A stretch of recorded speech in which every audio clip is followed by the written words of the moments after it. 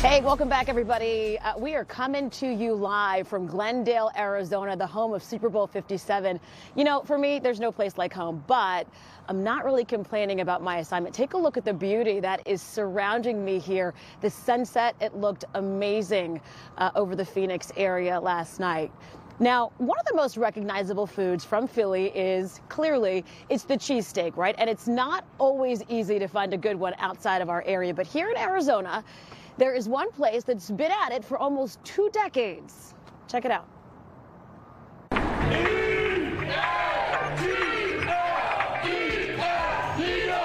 It sounds like Philly. It smells like Philly. And it most certainly looks like Philly, but this is Scottsdale, Arizona. For 18 years, that's it. We've always been selling Philadelphia. That's it, and representing Philadelphia. Erin owns the Philadelphia Sandwich Company, and this, John, is the real deal. From Rocky on the Wall to the Philly specials, and it all starts with their pride and joy, the cheesesteak. Not too shabby. The secret is the quality of ribeye, the fresh baked bread that we get every morning. It's a menu from scratch. Sean Williams mans the grill, and that sizzle, ooh, is as good as it gets. Just ask Phoenix Magazine, which Arizona restaurant reps Pennsylvania the best? It's this place. You just feel like you're at a bar in South Philly. You just feel like you're back home. You forget that you're so far away, and again, everybody just comes together, and it feels like home. But how does it taste? They do a good job. It's, yeah, delicious. Time for the moment of truth. All right, the moment of truth.